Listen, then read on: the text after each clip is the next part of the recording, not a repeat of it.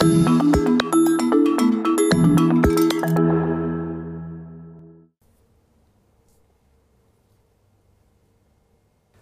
Gormley was a guy who grew up in South Africa and worked in his early years in the auditing and accounting industry, but he found that work kind of soul-destroying and not very interesting, and so some years later he found himself working for Richard Branson in the UK, helping Branson discover new opportunities to invest in.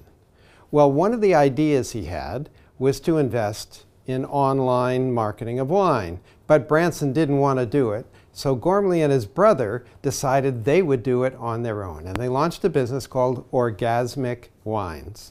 And the idea was that consumers could buy their wine online instead of having to go to a store. And if they wish, they could even subscribe to a regular monthly shipment of wines. The business did make some headway, and Branson decided he'd buy half the business, and they converted the name to Virgin Wines. Along the way, Virgin, which had grown to an empire with many different kinds of businesses, decided that it wanted to slim down, and Branson wanted to sell some of the businesses, and one that got sold was Virgin Wines. So Gormley found himself soon working for someone else.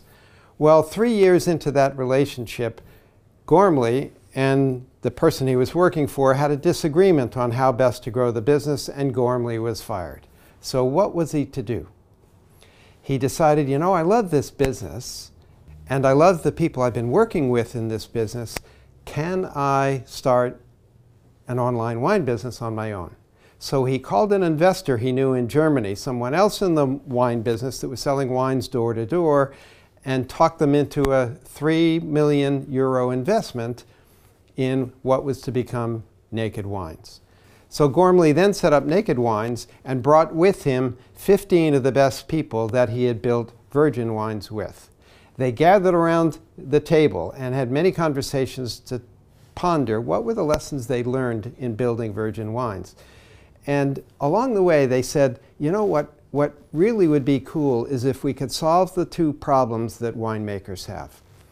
The two problems that winemakers have are difficult for them. One is that wine takes a long time to make. You grow the grapes, then you harvest the grapes, then you put them in a tank and they sit there for a while, and then you put the wine in oak barrels sometimes and it sits there for a while, and then you put it in bottles and it sits there for a while. So you have to tie up a lot of capital to make wine.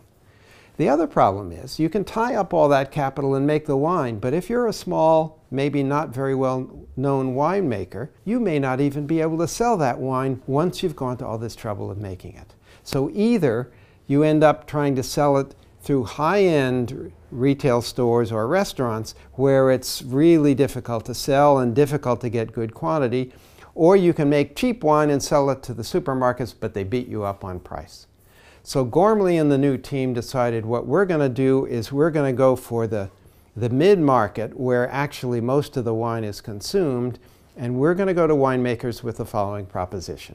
You're a winemaker and you're perhaps working in a small winery or maybe making wine for some bigger company, and you'd like to make wines with your own name. Well, we'll help you do that by financing the making of the wines at every step in the process, from harvesting the grapes to crushing the grapes to fermenting the wine to aging and then bottling the wine.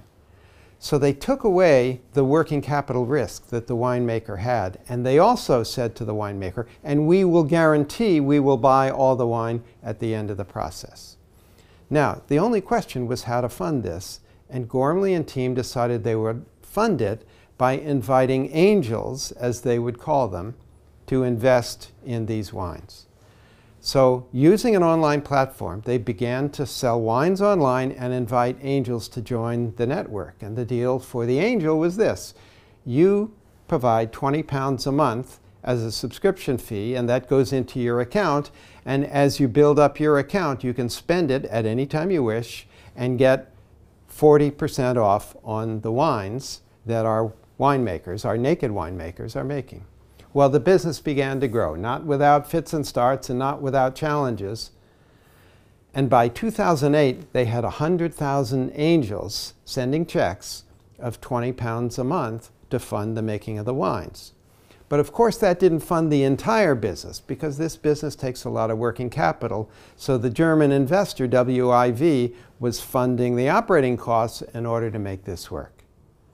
Well, as the business in the UK turned profitable, they said, well, what about growing internationally? Australia and the US are fantastic wine markets.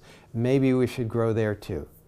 So they began to do that, opening first in Australia, then in the US, and Gormley and one of his trusted colleagues ended up moving to Napa to build the US business on their own.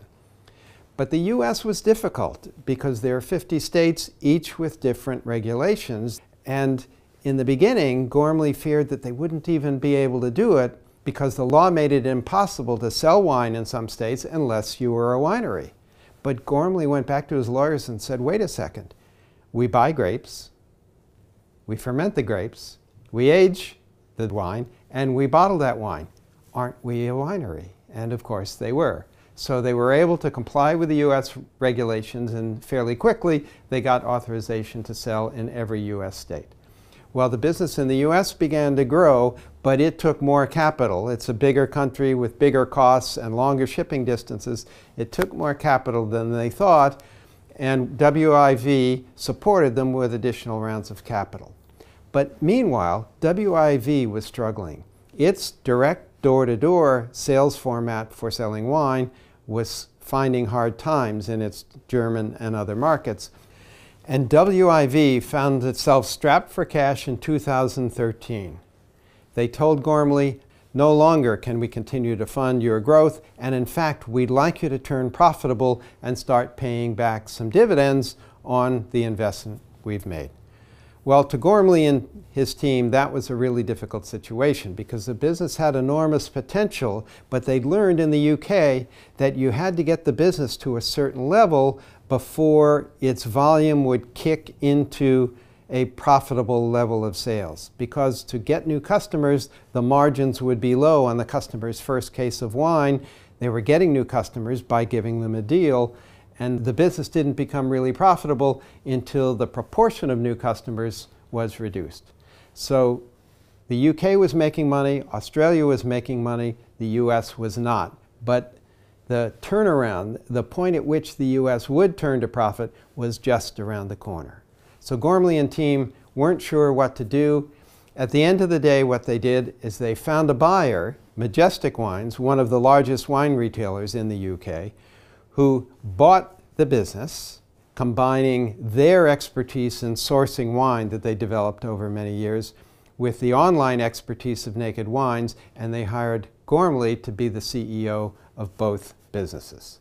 So Naked Wines today is a part of Majestic. Both businesses are growing nicely, and the customer funding that the angels, now 300,000 angels across 3 countries, have provided is the cash that helped this business grow and prosper.